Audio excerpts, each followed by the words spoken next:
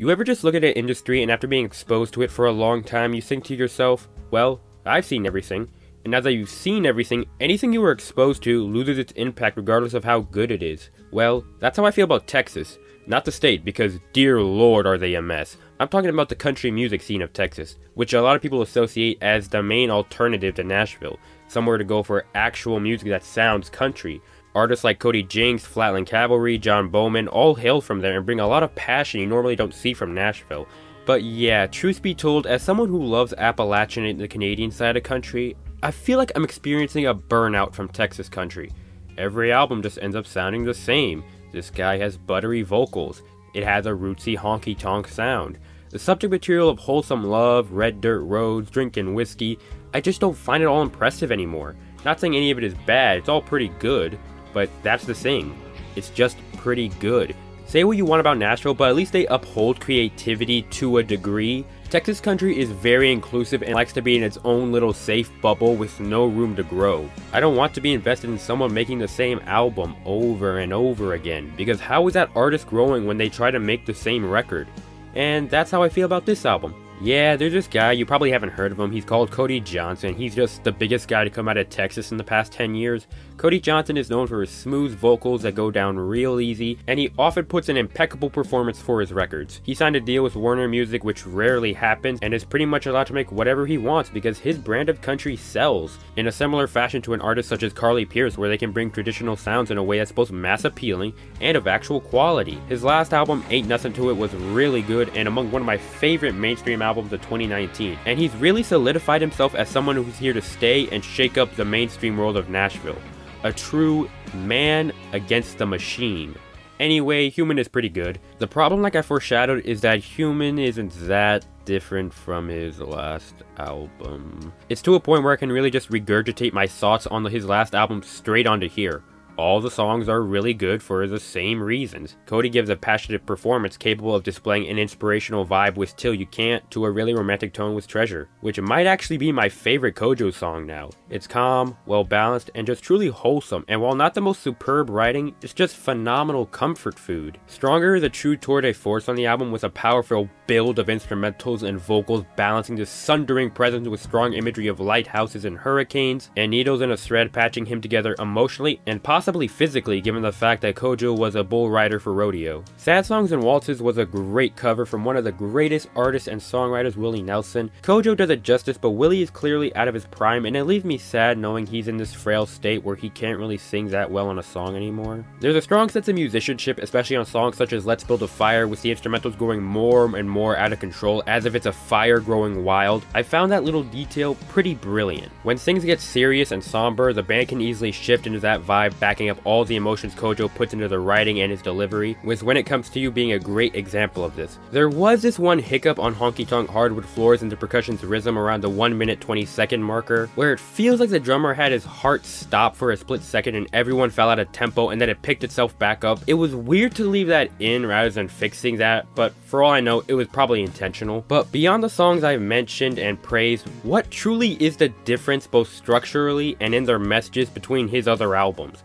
Essentially, none, because these are all the same albums. I don't hate the music, but I don't have much investment or emotional resonance because it went into these projects, and it's only gone down exponentially since then. Actually, I take that back. There was this one song I couldn't stand, which is Cowboy Scale 1 to 10, where Cojo seems to try this speaking slurring dialect, which reminds me of how Johnny Cash would do a lot of his songs, and while one could say it's him paying respect to the Man in Black, it just sounds so awful, and Cojo comes off incredibly awkward. It sounds like something I would hear on a public television network, extremely forced, and it just raises the awkwardness in the atmosphere. Plus, we got another generic support and honor the troops line. Rather than giving actual support to our soldiers, pointless and hollow shoutouts will do because don't you miss Bush-era country?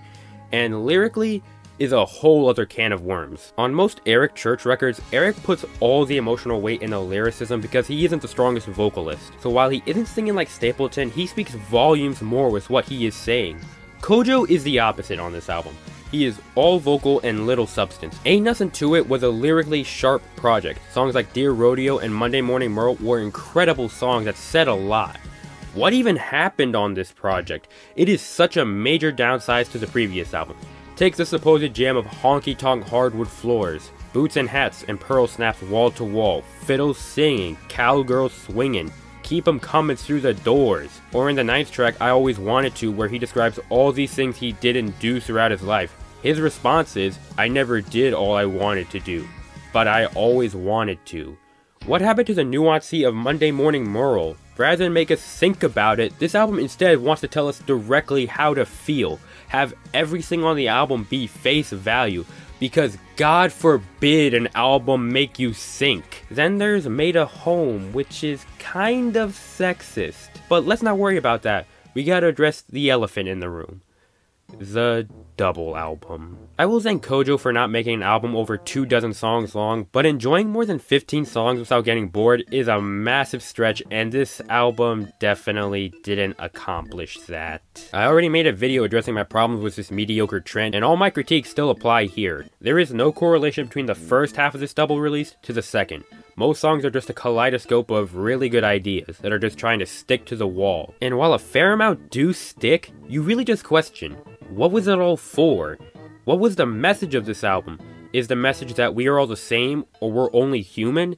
The album didn't try to get that across. Trying to portray human nature as just overwhelmingly positive is just odd and very unrealistic to me. And for some reason, album 1 ends with I Always Wanted To, which is the story of Cojo or this protagonist dying.